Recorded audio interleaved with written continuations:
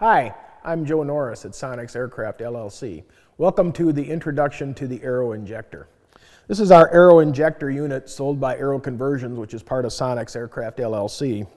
It's a very simple throttle body injector. Some people mistakenly call it a carburetor. It's not a carburetor, it's a throttle body injector. It really only has two moving parts: the throttle slide, which carries the mixture needle with it, and the mixture control. You have cable controls for both the throttle and the mixture. Your mixture cable will come in through this bracket to secure the sheath, and then the cable will come down and it'll attach to this arm. Mixture is off when the arm is pulled in, and mixture goes full rich as the arm is pushed out. Very simple system. The throttle is also a cable system. It is a pull to open system. So as the throttle cable is pulled, it opens the throttle slide. In order to operate a pull to open system, you'll need a lever such as this. This is our AeroConversions throttle quadrant. Bolts to your instrument panel or your airframe, and you can see it's in the open position right now. Move the lever, this would be pulling the lever back, would push the cable and close the throttle. You push the handle forward, full throttle, it pulls the cable and opens the throttle. It is a pull to open system.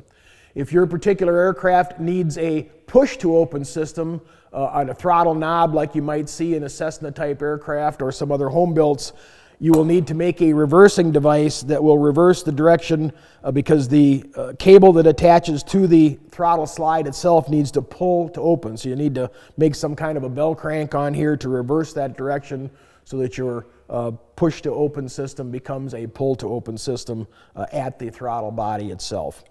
Just a few parts make up the throttle body.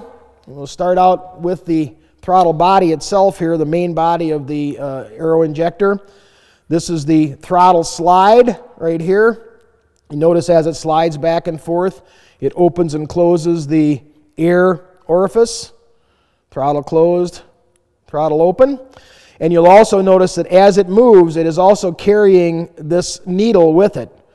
So as the throttle closes, it slides the needle in. As the throttle opens, it slides the needle out. Now that needle is tapered, and the taper acts in this fuel orifice here to meter the amount of fuel that's being injected into the airstream.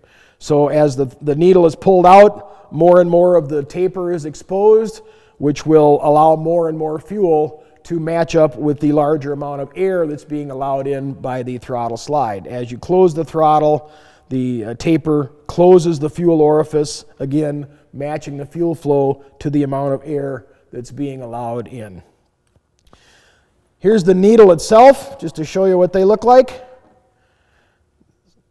Just a tapered needle. Start out at full diameter, and then the taper starts up here at this end, gets steep, it gets more and more as the taper goes to the full rich end. The needles are numbered 1, 2, 2.5, 3, and 4. The higher the number, the steeper the taper. So the higher number needles will be richer at the wide open throttle end and commensurately leaner at the closed throttle or idle end. You'll use the proper needle to match your engine, and you'll tune that in accordance with the AeroInjector manual, and it talks about several steps. The first step in the tuning process will be to tune the AeroInjector at wide open throttle. On our Sonex aircraft with an AeroV engine, you're going to want to look for a static RPM, tie the aircraft down, run the engine, warm the engine up, and then run the engine at full throttle. Your static RPM with our standard Sonex propeller will be approximately 3,000 RPM static. You're looking for that, and you're looking for nice smooth running at wide open throttle at that static RPM of about 3,000 RPM. Once you get that so that it'll run good at 3,000 RPM, you're going to want to use your mixture control and just gradually lean the mixture and watch what happens with both the engine operation and the exhaust gas temperature. What you're looking for is a slight rise in the exhaust gas temperature as you lean the mixture at full throttle. If you get a slight rise in EGT as the mixture is lean, that tells you that your mixture is lean enough. You're looking for approximately 100 degrees EGT rise before it starts to fall off as the mixture goes leaner and leaner. If you don't get an RPM rise, if the mixture, as you lean it, the EGT starts to fall off immediately, you'll know that you're set too lean and you'll want to adjust that. And I'll talk about how to adjust it here in a second. If you get a huge EGT rise, several hundred degrees, the engine might not even run well if it's that rich. But what you're looking for there is a excessively rich mixture, and you'll need to lean it out. You lean or richen the mixture by virtue of a set screw in the throttle end. You'll use your hex key, simply an Allen wrench.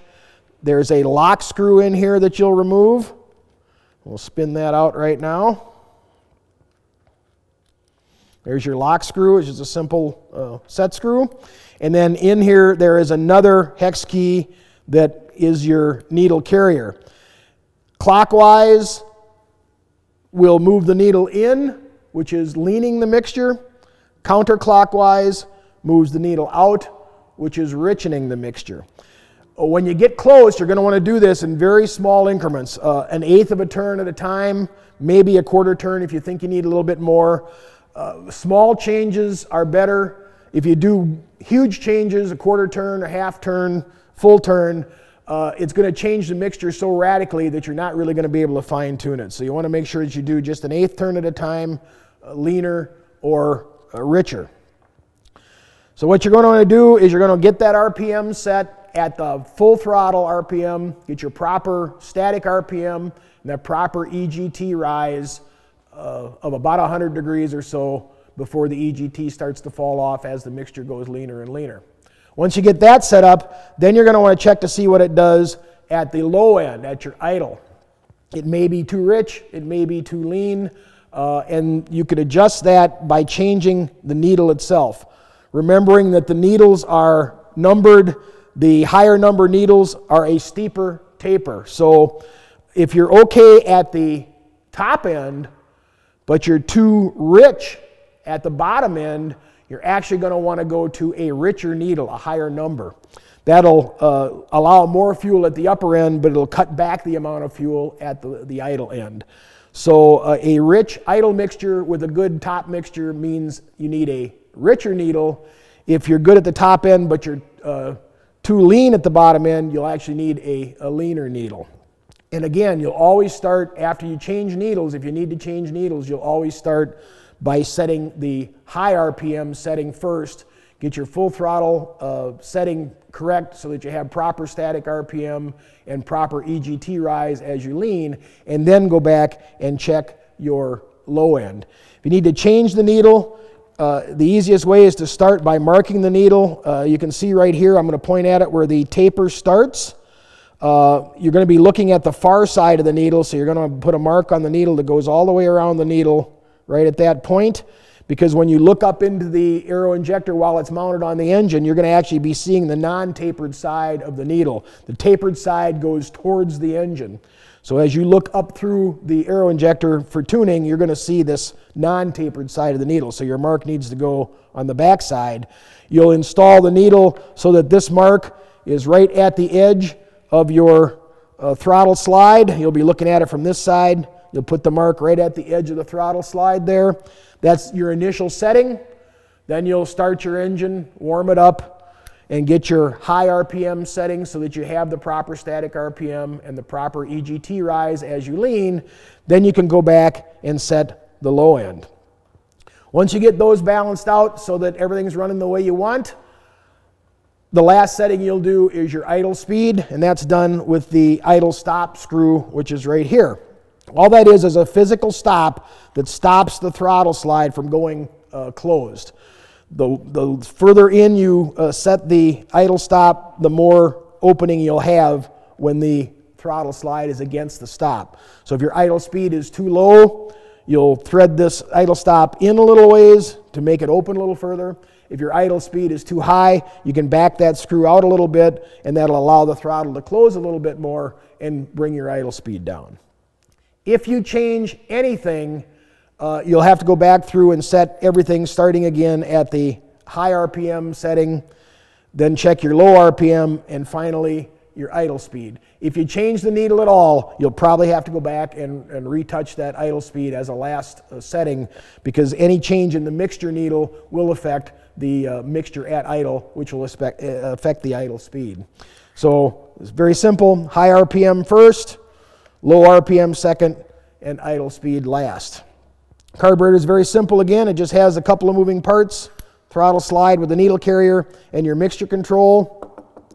The rest of the carburetor is simply your Delrin gasket that goes in here, and then the cover plate which goes on, and then the other parts are the intake spigot.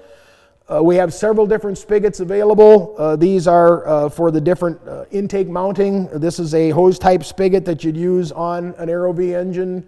Also, many other home-built aircraft engines have a hose-type intake setup. We also have spigots available that will bolt onto Lycoming or Continental engines with a bolt pattern. So those are interchangeable to match the installation you have.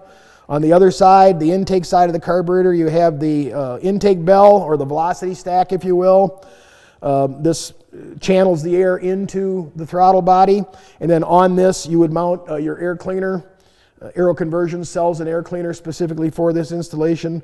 Other home builders have used K&N air filters or other types that might fit on this intake bell. So a very simple system, not too many parts. If you understand what it's doing and how it's doing it, it's real easy to tune. Just take your time, follow the manual, and make small adjustments, and you'll get your AeroInjector tuned in.